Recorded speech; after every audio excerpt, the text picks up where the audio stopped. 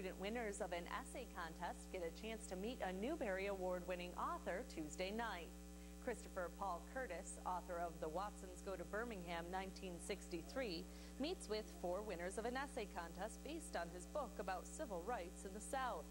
The kids got to go on a tour of the Robert H. Jackson Center and learn more about the legacy of Jackson. Curtis will be speaking to 1,200 students Wednesday morning at the Reg Linnaeus Civic Center and again at the Robert H. Jackson Center in the afternoon.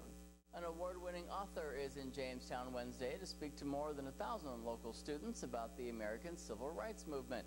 Christopher Curtis, author of the Newbery Award-winning The Watsons Go to Birmingham 1963, at the Robert H. Jackson Center in the afternoon, discussing prejudice and discrimination during the 1960s. Curtis says he tries to use his novel to educate young students. We hear a lot about terrorism now. We see nothing in the United States like the terrorism that happened throughout the South in the 50s and the 60s, directed at black people. And hopefully young people will read the book and might ask more questions, pick up a history book and try to find out what's going on, pick up other books and read about it. Jackson Center officials say his work fits with the legacy of Robert H. Jackson, who ruled in the Brown v. Board of Education case. The trials and troubles experienced by Kenny Watson and his family pulled all of us into the feeling that we all knew people like the Watsons and could easily think of them as being neighbors of us. We are also very pleased that Mr. Curtis is able to join us as part of the Robert H. Jackson's mission. The center's mission is to further the world's understanding of civil rights. Today we have the privilege of seeing original film clips showing the civil unrest that existed in the United States that led up to the Birmingham church bombing in 1963. As you watch this video, notice the large number of young people that band together to express their feelings by way of a peaceful march for equality. Many of these children were your age. Also notice the extreme means used to keep them from successfully bringing attention to their situation. Listen carefully to the words of Martin Luther King Jr. as he delivers one of the most powerful speeches ever presented. Now we take you back to 1963. Please hold your applause for Christopher Paul Curtis.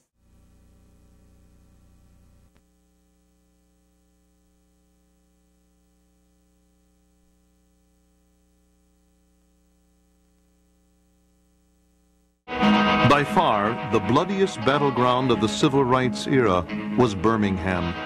In the early 1960s, the town was a racial powder keg waiting to explode. Birmingham was then the most segregated city in America, and it had the longest history of aggressive racial violence. Birmingham was called Bombingham by people in the civil rights movement because of this long chain of unsolved bombings of black homes. Much of the violence was perpetrated by the Ku Klux Klan. As evidenced in the beating of the Freedom Riders, the city's law enforcement was known for its working relationship with the Klan. The Klan had more influence perhaps in Birmingham than they did in a lot of the other southern cities, and I think that contributed to the Klan's sense of bravado, where they felt like they could get away with anything, that nobody would hold them accountable. In this charged atmosphere, one of the cruelest of all acts of Klan terror occurred. The 16th Street Baptist Church was a symbol of the civil rights movement in Birmingham. The sacred chambers served as a staging point for demonstrations against segregated downtown public facilities. From the steps of the church, hundreds of black marchers, most of them kids, encountered the extreme force of Police Commissioner Bull Connor's attack dogs and high-pressure fire hoses. For radical segregationists like the Klan, the 16th Street Baptist Church became a special target. On a hazy Sunday morning in September of 1963, 4 young black girls attended Sunday school at the 16th Street Church. The day's Bible lesson was, "A Love That Forgives." The 4 girls moved to the basement to don choir robes when suddenly a noise shot through the church like a cannon. A bomb planted near the basement ripped through the house of worship. Under an avalanche of shattered glass, toppled brick, and tangled metal, a gruesome discovery. Cynthia Wesley, age 14. Carol Robertson, age 14. Addie Mae Collins, age 14. And Denise McNair, age 11. All were found dead, their bodies buried atop one another. Of all the bad things that happened in the South during the Civil Rights era, to me, that was the worst. Because you had 4 innocent little girls that hadn't done anything to anybody going to worship on Sunday morning in church, and they're killed for absolutely no reason except that they were black. My name is Christopher Curtis, and I'm an author, and a lot of times when I tell young people that, they'll look at me and they say, "Oh, you write books? You must be a genius." Do I look like a genius to you? The correct answer is yes. But no, I'm not a genius, and you don't have to be a genius to write a book. Writing books is like anything else that you do. How many of you speak more than one language? Some of you, not many. How many of you play a musical instrument? Okay, we got more there. How many of you play a sport? What do you have to do with all 3 of those things to get better? Practice. You have to practice. And I became an author through practice. And it's not like I woke up one morning and said, I'm going to be an author. I got to start practicing. I practiced accidentally. And the way that happened, who could tell me what this is? It's a hand, but it's something else. It's a writing hand, but it's something else. How many of you have looked at a map of the United States before? This is Michigan. This is Michigan looks like a hand or a mitten. And we can hold up our hand and give an accurate map of our state and show where we're from. And I'm from a city right there called Flint, Michigan. And when I graduated from high school, Flint was a very different kind of place, because if you didn't have money to go to college, or you didn't have good grades to get into a college, or you just didn't want to go to college, one of the things that you could do is you could go work in a car factory, and you would make what is the equivalent today of $35 or $40 an hour. So right after high school, I said to my mother and father, that's it. I don't want to go to college. I want to start making some money. And that caused my parents to get into an argument. My mother said, no, I don't want you to go in that factory and start working. You'll go in there, you'll buy stuff, you'll get trapped, you'll never come out. My father, dads are different. My father said, let him go.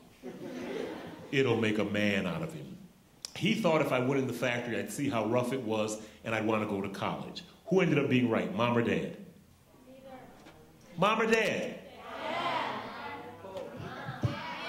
If you don't listen to anything else that I say here today, listen to this. It'll make your life a lot easier. Mom is right 99.9% of the time. Mom was right. I got in that factory and I lost my mind. I started buying things. Very first thing I bought with my very first paycheck. Now this is a young group. A lot of you aren't going to know what I'm talking about. How many of you remember something called an 8-track tape player? Some of you do, some of you don't. Those of you who don't, 8 tracks were tapes that were about the size of this book, and they were terrible. You'd stick it into the machine, it would play half a song, it would stop dead in the middle of the song, and it'd make a noise and go, raga, raga, raga, raga, raga. Then it would play the rest of the song, and you weren't supposed to notice that. Terrible. So with my first check, I went out and I bought a cassette player that had speakers that were this tall. And it costs a lot of money, but I'm making a lot of money. Next thing I did, I went out and I bought a brand new, not just any kind of a car, I bought a brand, no, not a Cadillac, I was looking for a good car. I bought a brand new 1973 Camaro. Yeah. And I don't like to brag, but I looked really good driving that Camaro. Stand up, young man. Turn around. You see the color of the yellow on his jacket? Okay. The yellow, stand up. On the yellow on his jacket there, that's the color my Camaro was. It was bright yellow. You can sit, thank you. It had a black vinyl top. I had a great big afro. It's not funny. You add those three things together, you got good looking. And I knew it. So now I've got a Camaro. I've got a sound system. I'm still living at home with mom and dad. They didn't know how it worked. They thought they could tell me what to do. You can't tell me what to do. I'm 18. I got a job. I'd wake up in the morning. My mother would say, get back in there and make your bed. My father would say, take the garbage out before you go to work. I said, forget this. And I went and got my own apartment. And that was expensive because all the things I thought were growing in the cupboards, they weren't growing in there. Someone was buying them and putting them in there. So now I've got a Camaro. I've got a sound system. I've got my own apartment. And for the first time in my life, girls would go out with me. I was in Cleveland, Ohio. There was a young man sitting right where you're sitting. When I told him that, he raised his hand and said, they're just using you, man. But I didn't care. I didn't care. That was fine with me. But what I was doing was digging a hole deeper and deeper and staying in the factory longer and longer. And I was supposed to be in that factory for 3 or 4 months to make enough money to go to college. How long do you think I ended up working in that factory? Nope. Nope. I worked in that factory for 13 years. And I hated every single minute of working in that factory. But I think working in the factory is one of the things that turned me into a writer. My job was to put doors on the cars. And the way that would work, there'd be an assembly line right here. And the assembly line is nothing but a chain in the floor, and they put a hook on the chain. Then there's a little cart that goes on the hook, and it gets pulled throughout the factory, and we build the car on it. When the car got to me, it didn't look like a car. It's just the shell of a car. No paint, no engine, no interior, no wheels, no frame, nothing. My job was to put doors on it. And the way it worked, every minute, another car would come by, a steady stream of cars all day long, 10 hours.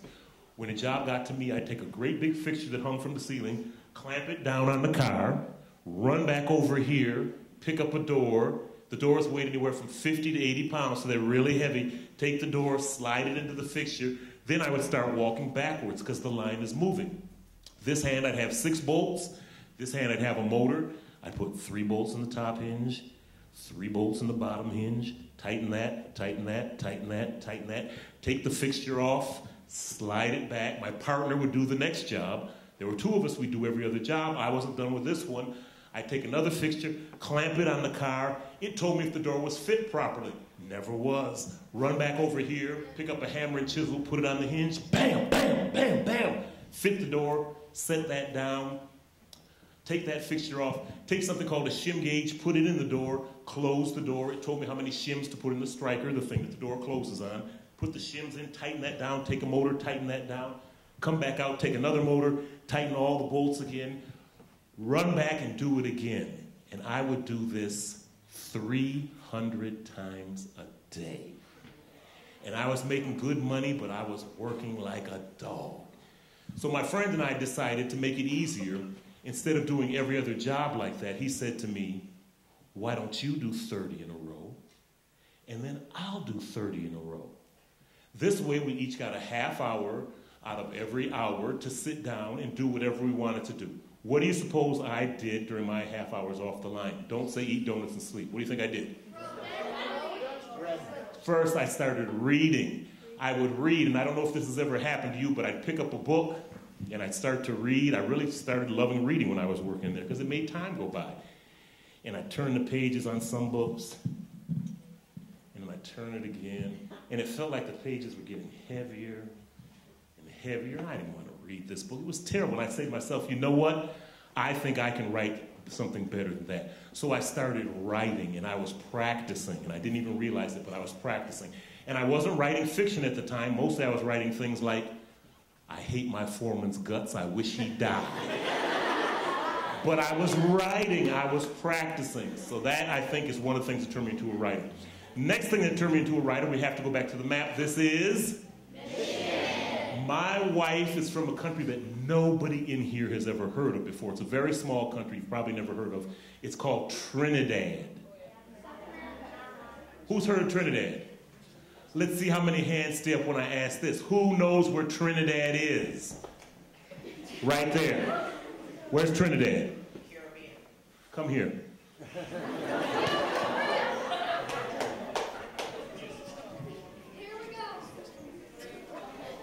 You guys don't know where Trinidad is? Oh yeah, now you know, yeah. I mean, he spilled the beans. Any day, you know, what is your name? Christopher. Nice to meet you, Christopher. Christopher, turn around. Walk with me, Christopher. Come on, Christopher. Christopher, how, other than having such a classy name, how did you know where Trinidad is? Because my grandparents. Excuse us for a minute. Christopher, we're trying to promote reading and the importance of reading so that people will want to read more and can understand more about what's going on in the world. So if I ask you a question, you say it's because I read a lot, okay? You got it? You want to practice one time? You think you got it? All right, let's go. Christopher. It's a conversation, Christopher. I say something, you answer. Christopher. Yes. How did you know where Trinidad is? Because I read a lot. Very good, Christopher. Good job, Christopher. And Christopher, some of the time when you read, do you get confused? Yes. I bet you do. And you lose your place in the book? Yes, Christopher, when I go to a school or to a city and there's a young man who's got a classy name like Christopher and he's bright enough and brave enough to raise his hand and he knows that Trinidad is the southernmost of the Caribbean islands and he loses his place in books, I always bring a bookmark for that young man so he won't lose his place again. So.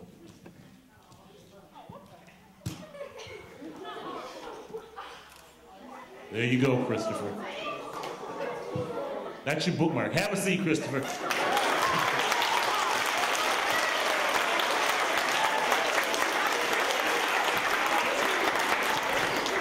As Christopher told us, I knew it. I could just feel the quality. Can you have a bookmark? Yes, you can, but you have to get this thing called a J-O-B. As Christopher told us, Trinidad is the southernmost of the Caribbean islands. It's right next to Venezuela. And the way my wife and I met, this is Trinidad will be in the basement somewhere. It's so far south. She moved from Trinidad to a city up here in Canada called Hamilton. And Hamilton and Flint have something every year called the Canusa Games. And it's a sports competition. One year it's in Flint, the next year it's in Hamilton. I was on the basketball team from Flint one year. I was dribbling down the court. I looked in the stands. I saw a young woman. I said, oh, she is bad. And remember, I had that yellow Camaro, and I looked really good driving that Camaro, so I had a lot of confidence. And I went up to her, and I started talking, and we talked for a while, and I asked her for her phone number. She gave me a number. I went back home. I called it. Turns out it was the number for Kentucky Fried Chicken. It's not funny. But I found out her phone number, and I started calling her. And now, what age groups is this in here?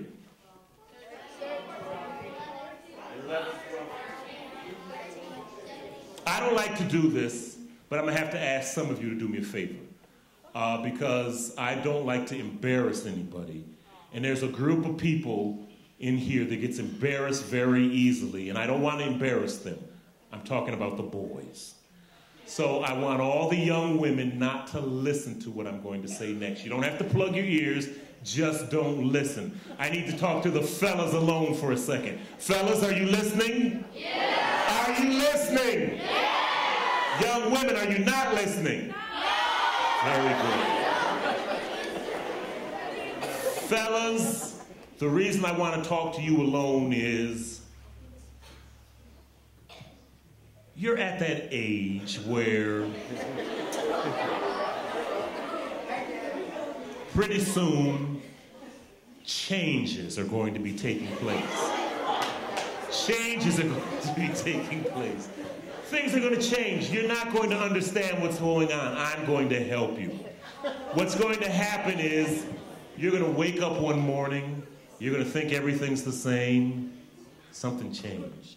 You're going to walk into your English class, you're going to look across the room, you're going to see a little girl, her name might be Courtney or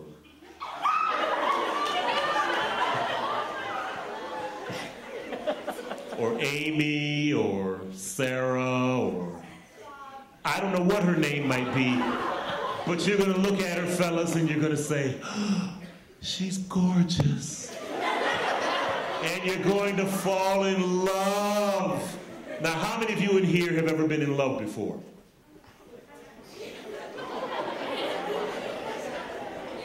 You know what I think is sad? You're the only adult who raised their hand. No one here, no love in this row, what's going on there?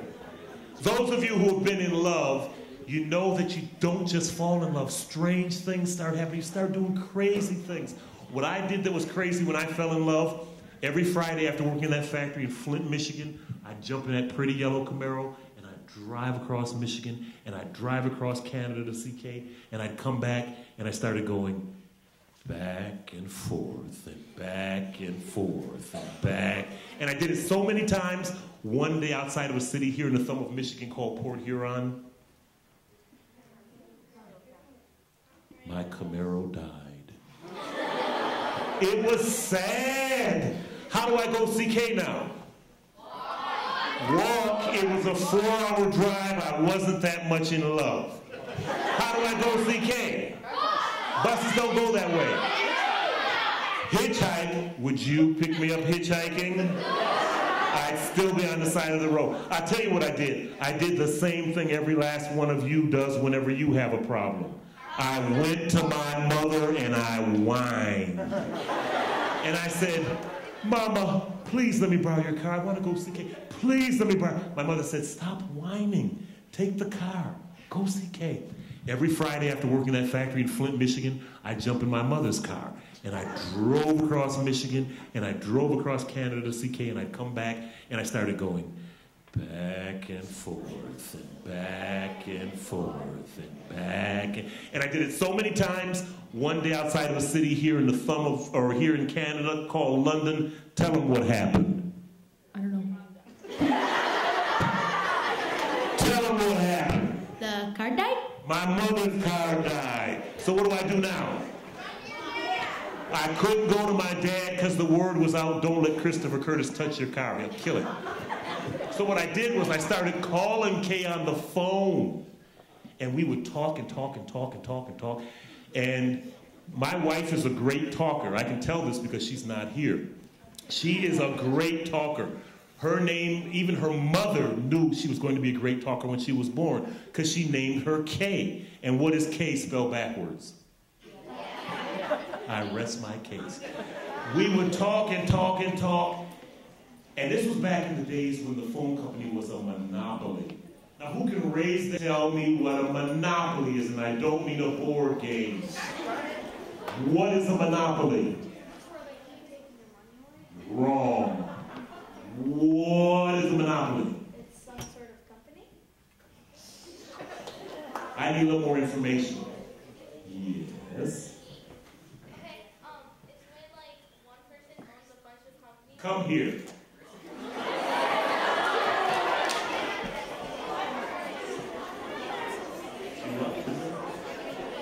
You should raise your hand or I'll mess the general idea we're trying to get across. What is your name? What is it? Marissa. Nice to meet you. Walk with me, Marissa. Marissa. Yeah?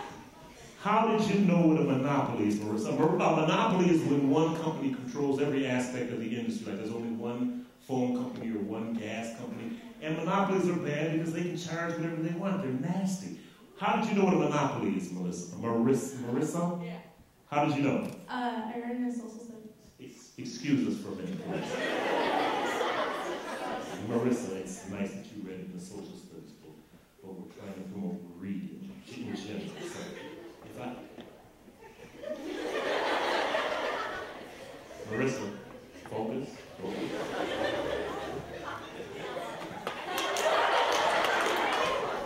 Marissa, if I ask you a question, you say it's because I read a lot, okay? You got it? Now you want to practice it once? No. You think you got it? Marissa. Yeah.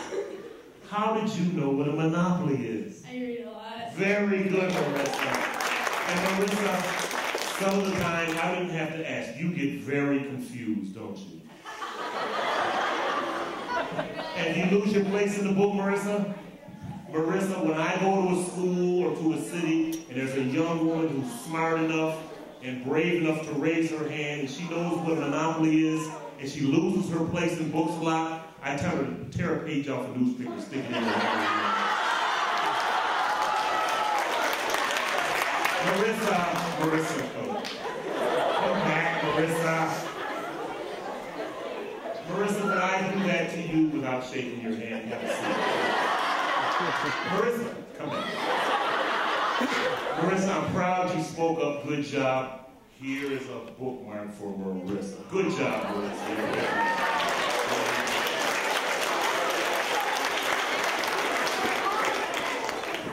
To Marissa and Christopher, before we go on any further, if you'd like to hang on to those as souvenirs, that's fine, that's wonderful. If you intend to spend those, I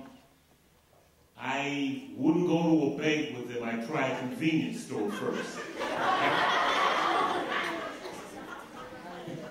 Anyway, the phone company was a monopoly. That means there was one phone company. They had a real bad attitude. And if you were 1 minute late with your phone bill, bam! They'd shut you off just like that. My bill was so late and was so high, not only did they shut me off, I came home from work one day and they had pulled all the wires off the house. So I had no way, it's not funny, I had no way to talk to Kay. What do I do then? Buy a cell phone? There were no cell phones back then. Cell phones back then were as big as a car. Write her a letter. That's exactly what I do. I write her letters. And I'm looking at some of the young men in here. You're going to need a lot of help. And if you want to take notes, I don't mind. I write things like, Dear Katie, baby. Don't laugh, it works. Dear Katie, baby, I love you so much. You're so beautiful. Okay, okay. And I send these letters off to Canada. And it's lucky for me that I did, because when this is Detroit, Michigan. Right across the river from Detroit is a city in Canada called Windsor. We moved to Windsor, and one day Kay said to me those 3 special little words. I love you. Let's get married. That's very nice. I'm glad you feel that way. And I don't want you to think I'm not flattered. I'm very flattered. But I don't think it's healthy that you're developing strong feelings like that for people that you don't know. Maybe a counselor here. She said those 3 little words that just make you feel so good. She said, look, I love you, but I don't think you're doing everything you can. From the stories I've seen that you've written and the letters that I've seen that you've written, I think you could write a book. So why don't you take a year off work and see if you could write a book? So when I heard those 3 little words that make you feel so good inside, year off work, I took a year off work. And what I would do was go to the Windsor Public Library, and I would sit in the children's section every day, and I would write. And I looked at it as a job. I said to myself, this is a job. I have to get this done. It's not a vacation. This is something I have to do as a job. I was working in a warehouse unloading trucks at the time. Didn't like my job, didn't like my boss, but I went every day and I gave her the respect she deserved. I was my own boss now, so I had to give myself the same respect. Every single day I would go and I would write for 4 hours. Next morning, I get up at 5 o'clock every morning from working in that factory for so long. 5 o'clock, I do the hardest part of writing, the part of writing that everybody from a kindergartner to an 8th grader, someone as old as I am, hates, what's the hardest part of writing? Editing. Editing is the hardest part of writing, but it's the most important part because it's during the editorial process that you make your work better. So I did this for a full year, ended up with a manuscript that was 250 pages long. The Watsons Go to Florida, it was called at the time. When I got the family to Florida, the story just ended. Nothing happened. I knew there was more to the story. I waited until one day my son brought home a poem called Ballad of Birmingham by Dudley Randall. It's about the bombing of the 16th Street Baptist Church. When I heard that poem, I said to myself, the Watsons want to go to Birmingham. So I changed the story and sent the family to Birmingham. It's lucky for me that I did, because if I didn't, I can guarantee you, you would be in class today and I would be somewhere unloading trucks. But the Watsons Go to Birmingham, I finished that, ended up with a 250-page manuscript. Next step is to try to get it. But publishers don't want to hear from you unless you're a movie star or a famous athlete, or unless you've written a book before. So I decided to enter 2 contests.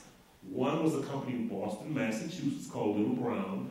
The other was a company in New York City called Random House. I went back to work, came home one day, there was a letter on the table from Little Brown. I was a nervous wreck. If I won this contest, they'd publish my book and give me $7,000. So I tore this envelope open, my hands were shaking. I started to read. It said, "Dear Christopher Curtis, thank you very much for sending us your manuscript of Watsons Go to Birmingham, 1963. Thank you for entering our contest." And then it said, "You have lost. You have lost." Said you lost. That hurt my feelings. But I had that other contest. Came home one day, there was a message on the answering machine. It was a woman with a really friendly, happy, cheery voice. I finally paid the phone bill. She said, "Hi, my name's Wendy Lamb. I'm an editor at Random House in New York City. We got your manuscript of Watsons Go to Birmingham. Thank you for entering our contest." And then she said, "You have lost. You have lost." She said, "You lost." Then she said, "But we like your story so much, we're going to publish it anyway." This caused so much celebrating in my house. You know what we did? We did something better than party.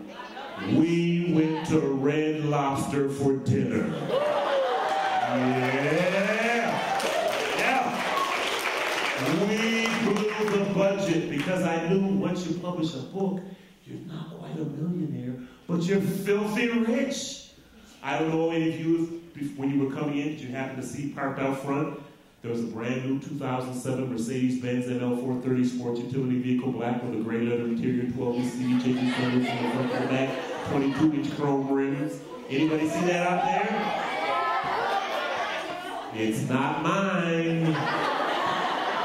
Probably belongs to one of these librarians in here. I got a real surprise when I found this book was going to cost $17 hardcover in the store. That's a lot of money, $17. How much of that $17 should the person who sat down for a year and wrote and worked, how much of that $17 should I get? All of it sounds very reasonable. I hope you become a publisher when you grow up. Out of the $17, I get $1.70. And that hurt my feelings. But my editor explained why. She said, "Well, we pay for the ink, we pay for the paper, we pay for the front to take it to the printing press, we pay to get it printed, we pay for the publicity, we pay for the cover. They've got a beautiful office in New York City that they have to pay for. And by the time that and everything else is done, Christopher Curtis and most authors get about 10% or $1.70. That hurt my feelings. I think it's terrible. Do you? Yes! Really? Yes! Take down this address. 1540 Broadway, New York, 10036. Write them a letter, tell them to pay authors more money. Another thing hurt my feelings about the book. I found out they paid the woman who designed the cover more than they paid me at first. And the reason for that is, you've all heard the saying, don't judge a book by its cover. But everybody does. And they found you walk into a bookstore and you'll look at this cover for 3.2 seconds. And if you don't like the way the cover looks, you have this strong urge to rush out and buy another Harry Potter book. That hurt my feelings. Another thing about the cover hurt my feelings. My editor called and said, do you have any pictures of your family? Maybe we can put your family on the cover. I said, of course I do. So I sent a picture of my little sister, Sydney, and when the book came, Sydney's picture was right on the cover. I sent a picture of my mother and father, book came, mom and dad, right on the cover of the book. Sent a picture of me and my little brother, book came, I have no idea who these two little boys are on the cover of the book. We were rejected. Now, my son was 15 years old at the time and had a real smart mouth, and he said, I don't know why you're acting surprised. You know why you were rejected.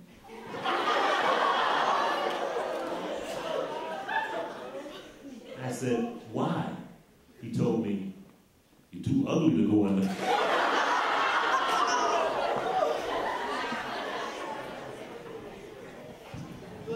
See, I don't know. I don't want to be rude or anything. But I was in Lexington, Kentucky last week. Maybe they raise kids a little better in Lexington than they do here. Because when I told them that in Lexington, they didn't laugh.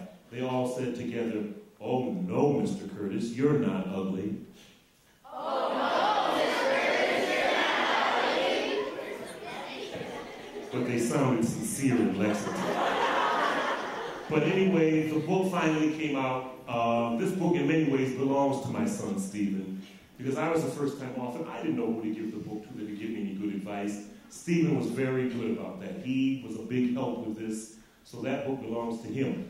The next book that I wrote is But Not Buddy. Let me hear you say that. I can't hear you. Let me hear you say it with a Texas accent.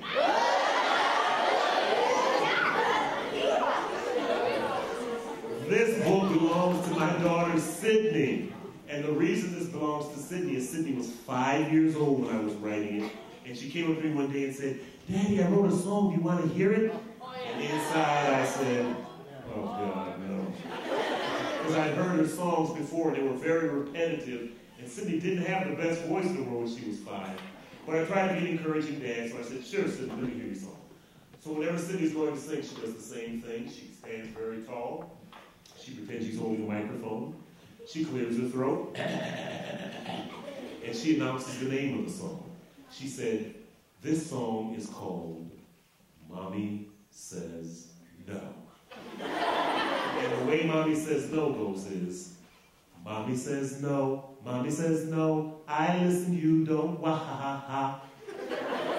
And she repeated it again and again. And after about the 5th time, I said, Sydney, that's a very nice song, but you can't keep saying the same thing over and over, sweetheart. You gotta put another verse in there. She thought for about 2 seconds, said, okay. Mommy says no, part 2. Mommy says no, Mommy says no, I listen, you don't, wah ha ha ha. The building falls down, the building falls down. You get crushed, I don't, wah ha ha ha. And when I heard that, I said, that's gotta go in a book. So if you look on page 124 of, you'll see Sydney's song. And we got a real surprise when the book came, because if you look on the copyright page, and that's the page that only those Mercedes Driving librarians look at, it says published by Random House Incorporated, 1340 Broadway, New York, New York. Copyright 1999 by Christopher Paul Curtis.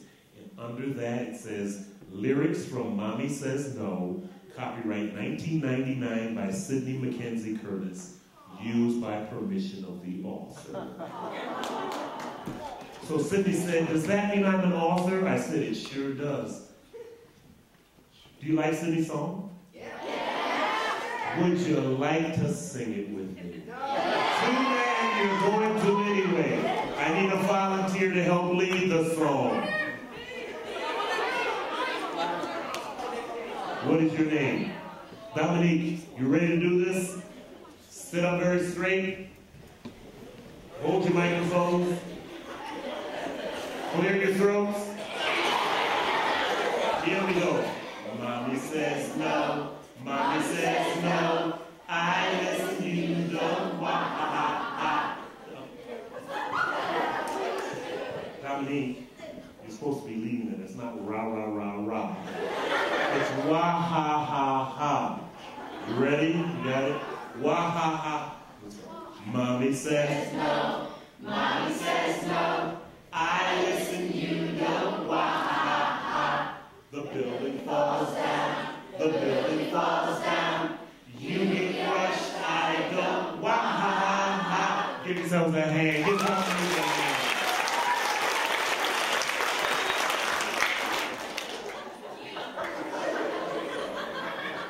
What? Dominique, when I go to a school and there's a student who's brave enough to sit here and lead the song like he did in front of all these students, you need a bookmark too, Dominique. There's a bookmark for Dominique.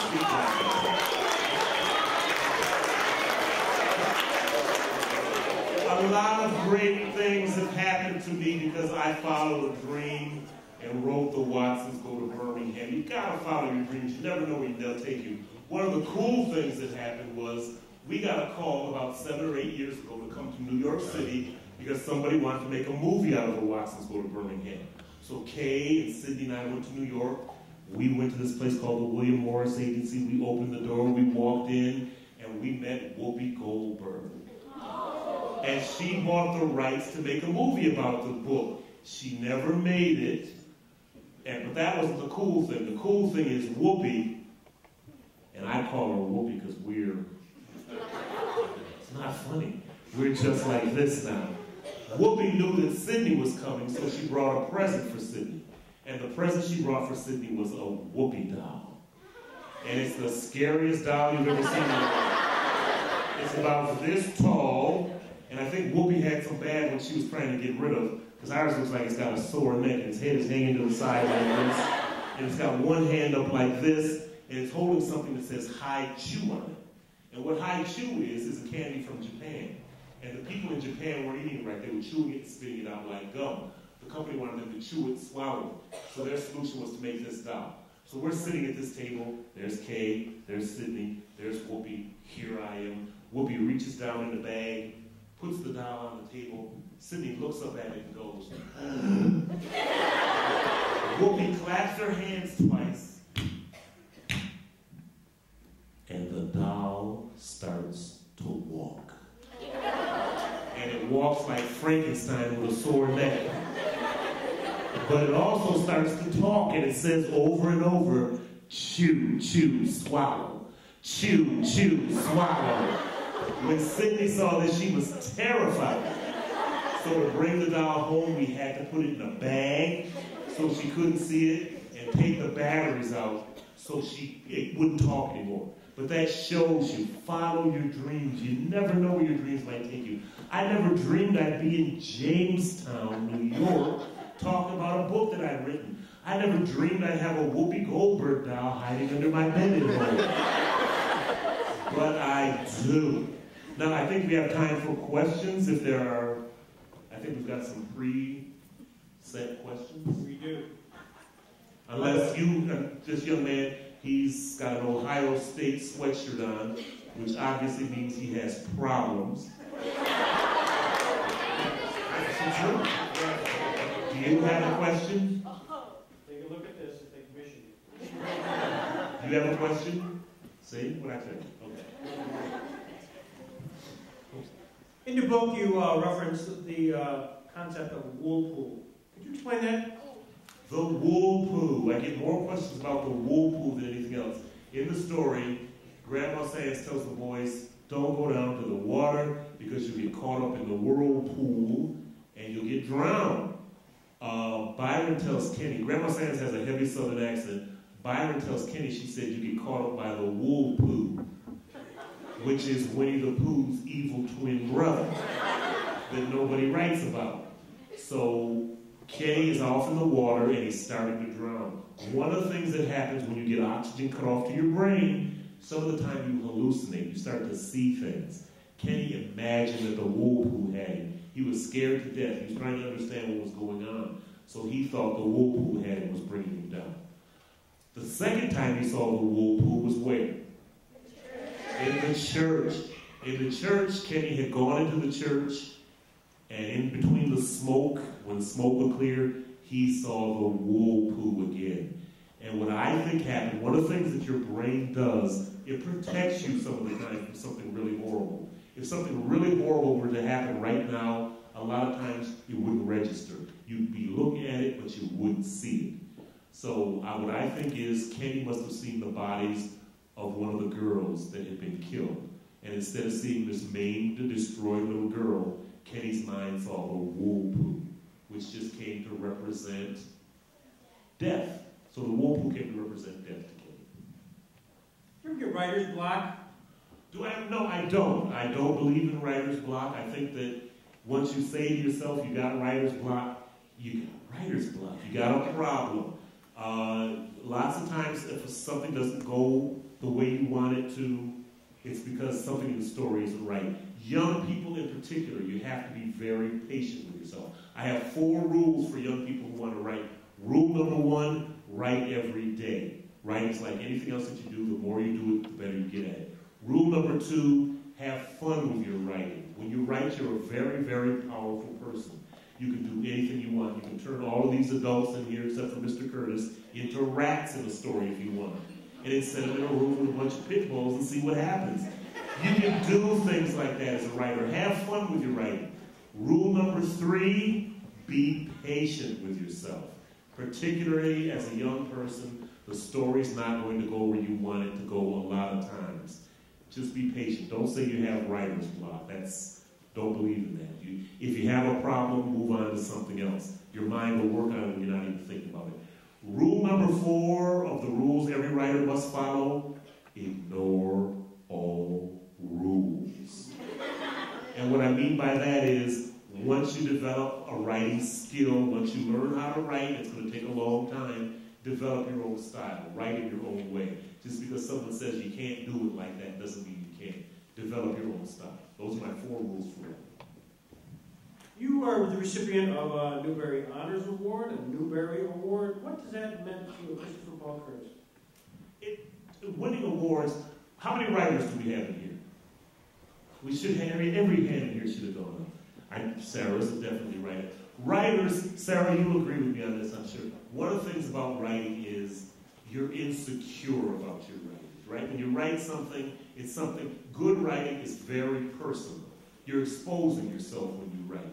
And it's hard to give that to somebody else, to have them read it. And it's good to get recognition, like to win the essay contest. That's a very good thing. Or to win a Newbery Award, because it says you're doing a good job. And we need that recognition. We need that stroke. It's a good thing. So it means a lot to me personally to be recognized by librarians as a good writer, because who does more and better and deeper reading than librarians? Not many people. In the Watsons Go to Birmingham 1963, what parts of this story was true? Nothing about going south was. One of the main parts that was true, you remember a chapter called Nazi Parachutes Attack America and get shot down over the Flint River by Captain Byron Watson and his flamethrower of death? That was me. When I was about 10 years old, I wasn't as creative as Byron. I didn't like toilet paper parachutes, but I loved the sound of a freshly lit match getting toilet water. And I'd light them and throw them in. I'm lighting and throwing them in. And the bathroom door came open and my mother came in and said, "What are you doing?" And I said, "Nothing, Mama." And she came up to me and said, "Light one more match in this house and I'll burn you." And I thought, yeah, you're going to burn me. So I gave her a little time to cool off. About a week later, I got smart. I locked the bathroom door. I got down on my knees. I'm lighting and flips. Bathroom, boom! I look up and there my mother is, and she broke the bathroom door down. She reached in, she grabbed me by the neck like this. She lifted me straight up in the air with one hand like that. And I can remember thinking, I never would have done it if I knew she was this strong. She took me downstairs, threw me on the couch and said, don't you move. And I said, yes, Mama. And she went to the kitchen and she came back, and I knew she was serious because she was carrying a book of matches, a Band-Aid, and a jar of Vaseline. And she said, stick your finger out. And I said, yes, Mama. And I stuck my finger out, my hand was shaking, and I closed my eyes, and I could hear the match go, and I could smell that strong sulfur smell. And my mother said, if you and I could feel my finger getting warmer. And my finger started getting hot. Light another match in this house. Now, who hasn't read The Watsons Go to Birmingham? Okay, I'm not going to tell you what happened. Read the book. But I was surprised they let me keep that in there because that sounds vaguely like child abuse, torture, take your pick. But we have to remember this was the 1960s. Parents were different in the 1960s. My mother had a problem. I might have burned the house down. I probably should have had some serious psychiatric counseling. You and I would have been in there together. We couldn't afford that. And this was also before we had Oprah to tell us, don't do that to your kids. By the way, all these questions are from the students. They've all submitted these in advance, so to all of you, thank you. Really appreciate it. What's your next book? My next book is called, which will be out in October, is called Elijah of Buxton. This is Detroit. Buxton is a city about 40 miles in Canada, inside of Canada, that back in the 1800s was a terminus, the ending of the Underground Railroad. And at that time, there was a settlement there that had over 2,000 former slaves. It was like a utopia. It was economically self-sustaining. They had their own sawmill. They sold trees, lumber. They had a tram that ran 6 miles from Buxton down to Lake Erie that carried the logs down. There was no crime in Buxton. The schools were excellent. The kids were learning Greek, Latin, calculus. The schools were so good that many of the white schools had to close because they started sending their students to the kids in Buxton. So I've done a story about, narrated by a 10-year-old boy named Elijah. And Elijah is famous for two things. The first thing is Elijah was the first child born free in Buxton. Buxton was a very famous place in the United States. Frederick Douglass came and visited several times. John Brown visited several times. In the story, the second thing that Elijah is known for, Frederick Douglass came to visit, and when Elijah was a baby, and he held Elijah up over his head like this, and he said to the people there, this is our future. This is what we're living for, this child born free. And he's holding Elijah up in the air, and he's shaking Elijah like this, and Elijah throws up on Frederick Douglass. So that's the second thing that Elijah's known for. This is my favorite book. Up to this time, The Watsons Go to Birmingham has been my favorite. This book I like better than The Watsons. I just absolutely fell in love with the character. It came very easily. I wrote it in about 6 months, which is extremely quick for me. So that will be out in October. Look forward to that. Why did you end your story and really focus at the end with the Birmingham bombing? The story ends, first of all, the story is not a civil rights story. It's a family story. It's about an African-American family. And I want you to feel like you're a part of that family. One of the greatest things that people come up to me, young people come up to me and say is, it's like you're writing about my family. It's like you're in the closet listening to things that go on in my family. I want people to realize a family is a family. And I want, when the bomb goes off in Birmingham, I want you to feel like, how would it feel to not know if my sister, my daughter, my grandchild was in that church when that bomb went off. So the story, the family goes to Birmingham, they come back, it ends with Kenny going behind the world-famous Watson Pet Animal Hospital, trying to heal himself, and Byron pulling him out. Byron is growing up. One of the things we see is Byron is growing up, Byron is maturing, he's realizing what is important. And I think I ended it because I think I got Kenny through his little crisis, and we see Byron growing too. One of the hardest things about being a writer is knowing when to end the story.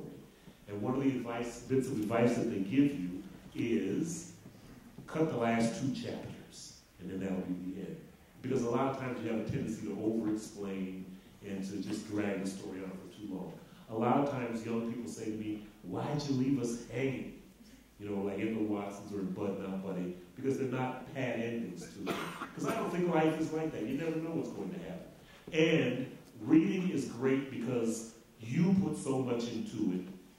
So much of you goes into a story as you're reading it, which is what makes it different from a movie.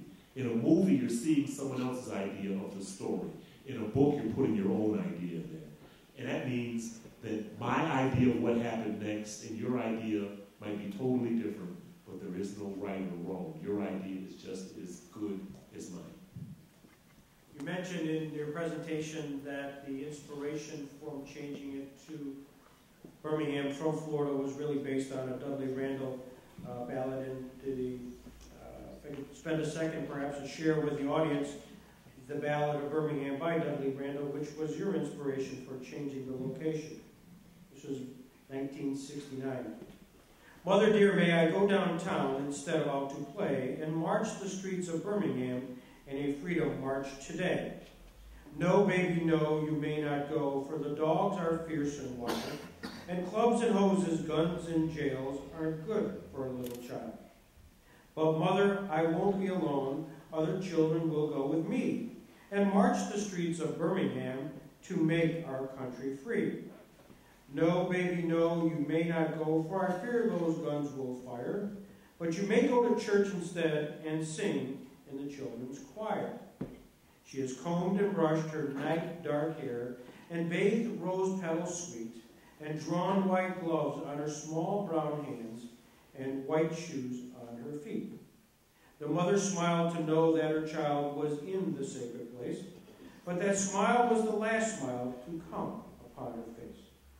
For when she heard the explosion, her eyes grew wet and wild. She raced through the streets of Birmingham, calling for her child. She clawed through the bits of glass and brick, then lifted out a shoe. Oh, here's the shoe my baby wore. But baby, where are you? You dedicate your book in memory of Adie Mae Collins, Carol Robertson, and Cynthia Wesley and Denise McNair. Why? Those were the 4 girls who were killed during the bombing. I put at the toll for one city for one day, because this is what these girls gave their lives for something, and they made a change. They didn't want to do it, but a lot of times people lose their lives for no reason, and nothing comes from it. These 4 little girls made a real difference, because when America saw what had happened to these 4 little girls, that they were killed because they simply wanted an education, that they wanted to go to school, that somebody hated them so much that they killed them. It made a difference in the country, and it brought about real change. So I think these little girls were very important historic figures, and I wanted to dedicate my book to them. I say thank you so much to all of you for coming and participating in this, and especially thank you to the Robert H. Jackson Center for what you're doing here. This is so important. Your minds are very important, and a lot of people are trying to work to win your minds. Have tolerance for people who are different than you. Don't be afraid of people just because they're different. This kind of thing goes a long way to making that happen. And thank you for once again for inviting me. Thank you very much.